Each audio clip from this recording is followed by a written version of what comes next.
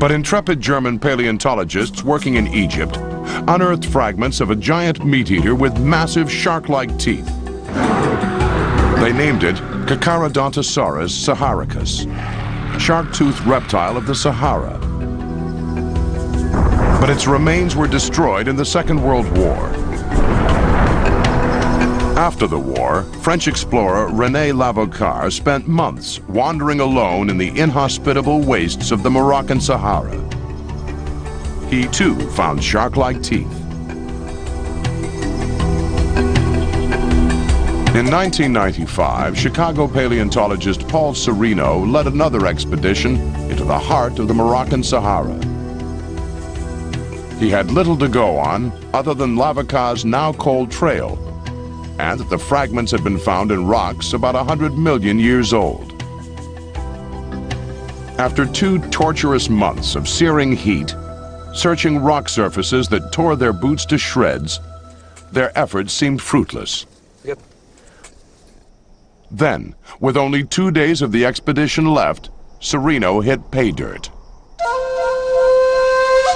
It was totally unpredictable.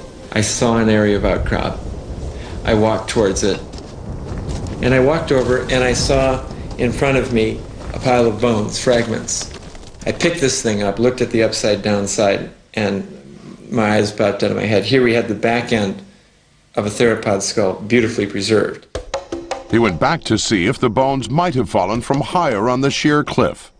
I circled around again, and that's when I looked up, and I saw on a pillar of rock the rest of the brain case and the skull going into the side of this cliff. And it was a sheer cliff, and it was sort of like a little statue sitting up there. And again, this was too much. I mean, sure that holds the lip. Look at this. Have you guys seen the teeth? This is incredible. 1, 2, 3. There's a replacing tooth here. 4, 5, 6, 7, 8, 9, 10, 11. We got the whole jaws. On the count of 3. 1, 2, 3. Serino had found a skull 5.5 feet long. 1, 2, 3. With 6-inch shark-like teeth. Back home in Chicago, Serino slowly pieced together a skull even larger than the champ's T-Rex.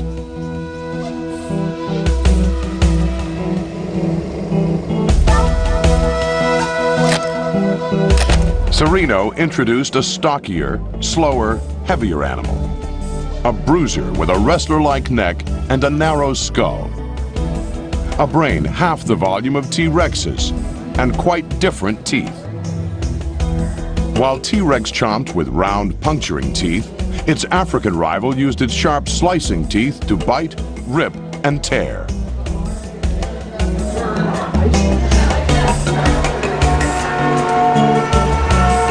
Africa's shark-tooth killer was about to be outclassed by an even stronger shark-tooth challenger from South America.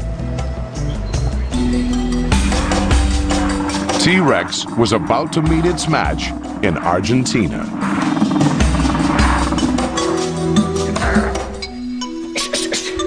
The ultimate challenger to T-Rex was trained in the vastness of Patagonia and was named Giganotosaurus, the giant reptile of the South. It comes from the same stable of fighters as its sparring partner, the shark-tooth killer from Africa. 150 million years ago, South America and Africa were still joined, and the ancestors of the two heavyweights were free to roam across the continents. Scientists had believed that South America split off from Africa about 130 million years ago. But these two shark-toothed challengers, both 95 million years old, were so closely related that scientists now believe that Africa and South America could only have split apart at about that time.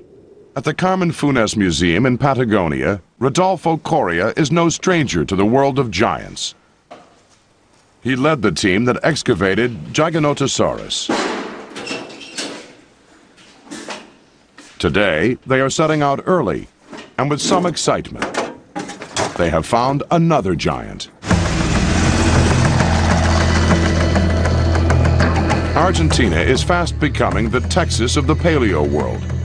Everything seems bigger there.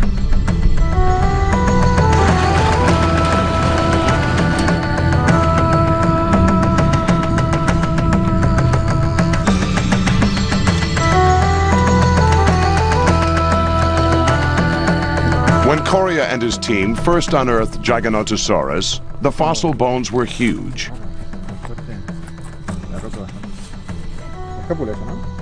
When they reached the end of its shin bone, they realized that it was not only the biggest meat eater known in South America, it was the biggest carnivore in the world.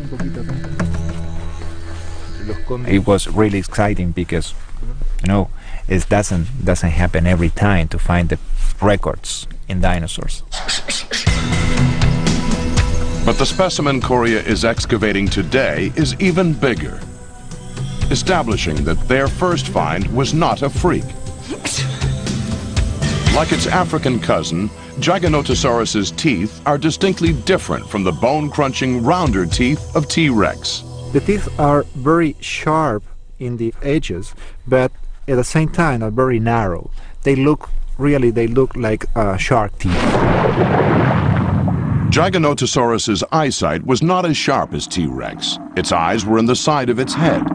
As a hunter, it would be poor at judging distance, having to bob and weave its head up and down and side to side to pick out its prey against a background. Giganotosaurus hunted very large prey, plant-eating giants many times its own size. In the red corner, representing North America, champion killer of the prehistoric world, the tyrant lizard king. In the blue corner, the challenger from South America, Giganotosaurus, the giant reptile of the South. A pre-fight assessment from the experts. The smart money's definitely on the reigning champion. He's got a brain size twice the size of his opponents. He's able to think faster on his feet, check out his opponent's moves. Paleontologist Ted Deichler has been following Giganotosaurus, the giant. The truth is, the giant's a bit of an unknown quantity. Only one skeleton has ever been found, and no one's had a good look at him in a fight. But judging by the looks of him, I'd say he's a bruiser, a slugger. T-Rex and Giganotosaurus evolved on different continents at different times and hunted different prey. Giganotosaurus took on animals several times his size, while T-Rex preyed on animals smaller than he was. T-Rex likes to go in for a quick kill, rather like a lion does today. A slashing of jaws, a ripping of flesh, a crunching of bone. The word is that the giant packs his prey quickly and violently, and backs off to survey the damage. He may follow his prey like the Komodo dragon today, waiting for the animal to weaken and attacking again. And like the Komodo dragon, the giant's mouth was a toxic breeding ground for virulent bacteria. Judging by the bad breath, infection could be a problem after the bite. Giganotosaurus would then return and finish off its weakened prey. T-Rex's arms may look puny, but they're not. They're heavily muscled. I've seen him lift 450 pounds, one arm, training. That's an Olympic record. He may be a ton or two lighter, but he's a super heavyweight. He's fast, he's agile, he's much more mobile than his competitor. He's got all the moves. The giant's a bit longer than the Tyrant King, so he's got a better reach. He's also a bit heavier, so he may not be as fast or as maneuverable. But if he can sink those teeth into the champ, we'll rip him apart. The challenger is bobbing and weaving. Is this to taunt the champ? To get perspective, he has to bob up and down or move his head side to side. T-Rex has a great advantage. His eyes face forward. He has three-dimensional vision. He can judge depth. He can make his moves perfectly. That is, as long as T-Rex has got two eyes. If the giant can cut one of them early on, that advantage will count for nothing. He's obviously not as bright as the champ. He's got a smaller brain. But that might be to his advantage. He'll be less sensitive to the pain. And his size will help him soak up the punishment anyway. Look at those teeth. This is one of the most devastating sights in the history of life on Earth. These teeth are long, they're heavy, they're designed to pass right through flesh or bone. They give Rex the ability to bite any part of an opponent's body. The giant has more specialized teeth. Lethal, sharp cutters. Steak knives. He'd avoid the bone and go directly for the flesh. And if the champ lets his guard down, one bite could do a lot of damage.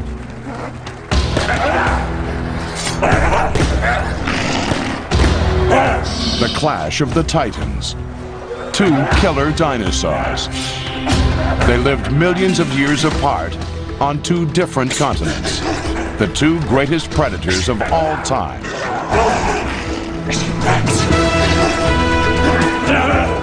Who won the rumble in the jungle? With its superior brain, eyesight, and agility, T-Rex would have made mincemeat out of his South American challenger. Today, T-Rex remains the undefeated heavyweight champ, king of the tyrant lizards.